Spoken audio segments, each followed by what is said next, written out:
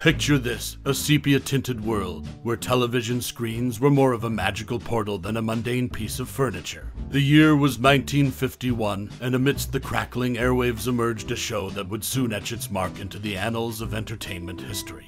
The Red Skelton Hour, a name that resonated like a secret whispered among friends, beckoned viewers to gather round the screen, to share laughter and revel in the sheer joy of unadulterated comedy. As the title sequence unfolded, introducing the charismatic Red Skelton himself, one couldn't help but be captivated. It was an era when humor wasn't rushed, when it danced with elegance and gave ample time for hearty chuckles to echo in cozy living rooms. And oh, those memorable moments. Each episode was a treasure trove of antics, a carnival of characters that burrowed into the heart. From Paw Kadiddlehopper's endearing klutziness to Freddie the Freeloader's poignant tales of life's vagaries, the show's sketches were like a quilt woven with threads of gaiety and reflection. But what truly set the Red Skelton Hour apart were the unexpected pearls of wisdom. Amidst the laughter, Skelton often slipped in nuggets of insight, leaving viewers not just entertained, but introspective.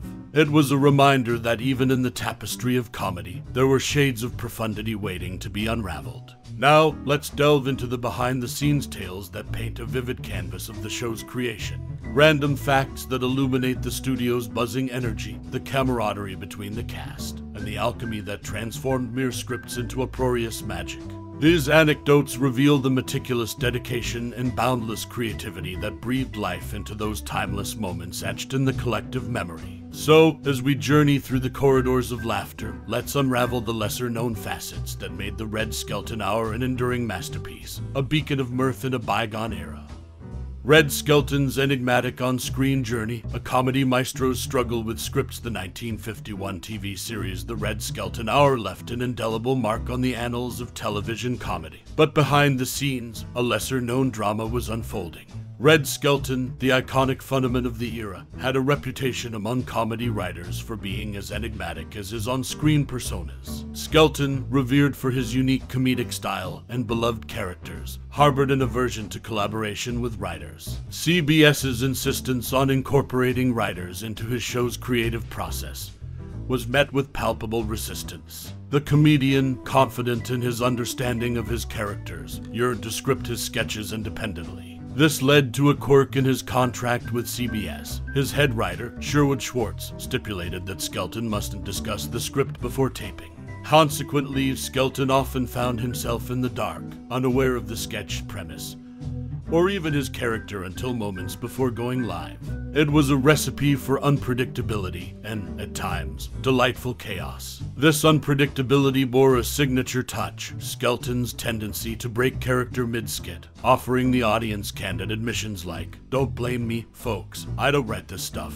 These ad-lib moments became emblematic of the show, endearing Skelton to viewers and adding an unscripted layer to the comedy. Despite the creative tug-of-war, Skelton's brilliance shone through. Just 4 months into the show's run, accolades poured in. Skelton clinched both the Emmy for Best Comedy Show of the Year and the prestigious title of Best Comedian. This dual victory not only affirmed his comedic prowess, but also showcased his ability to overcome behind-the-scenes challenges to deliver laughter-inducing performances. In 2009, Skelton's legacy was honored when the U.S. Postal Service unveiled a commemorative postage stamp series celebrating early U.S. television programs. Among the illustrious list of honored shows, the Red Skelton Hour held a special place. The stamp featured Skelton as his beloved character, Freddie the Freeloader, a testament to the enduring impact of his comedic personas. As the spotlight shifted between the carefully rehearsed and the spontaneous, the Red Skelton Hour resonated with audiences, leaving an unforgettable mark on the history of television comedy. Skelton's complex relationship with scripts, coupled with his innate ability to connect with viewers, transformed his show into a comedy legacy that continues to be cherished. With a career marked by both offbeat eccentricities and dazzling talent, Red Skelton's enigmatic on-screen journey remains a captivating chapter in the annals of comedy history.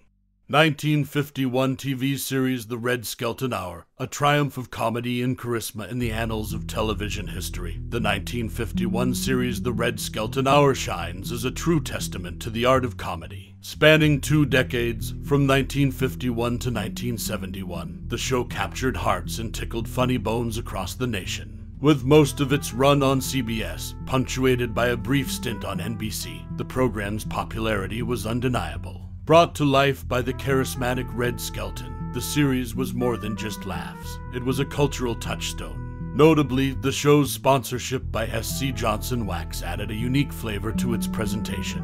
With its blend of humor and product promotion, the partnership showcased the innovative ways in which entertainment and advertising intertwined. However, the most remarkable feat of all came just 4 months after the show's debut. Red Skelton's comedic genius was not only appreciated by audiences, but also recognized by industry peers. In a whirlwind achievement, Skelton secured not 1, but 2 Emmy Awards, one for Best Comedy Show of the Year and another for Best Comedian. This swift accolade solidified his place in the comedic pantheon. The Red Skelton Hour didn't just entertain, it redefined the boundaries of humor on television.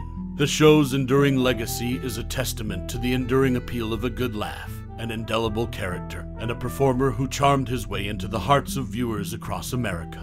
The Red Skelton Hour, behind the laughter and challenges the iconic television series. The Red Skelton Hour graced the airwaves from 1951 to 1971, becoming a beloved staple of American comedy. While it mostly found its home on CBS, it also had a brief stint on NBC, capturing the hearts of audiences across networks. At the heart of the show was Red Skelton, a comedic genius with a penchant for eccentric characters. Behind the laughter, however, lay a fascinating truth. Skelton, infamous among comedy writers, proved to be a challenging collaborator. His aversion to working with writers and his deep-seated resentment towards CBS for imposing their use on the show were well known. Skelton insisted on crafting his sketches, believing that no one understood his characters better than he did. This distinctive stance led to a peculiar arrangement. Enter Sherwood Schwartz, the head writer tasked with taming Skelton's writing dynamic. Schwartz, prior to taking the role, cunningly wove into his contract a clause forbidding Skelton from discussing scripts before taping. Consequently, Skelton often found himself in the dark, unaware of sketch details and character roles until mere moments before the show aired.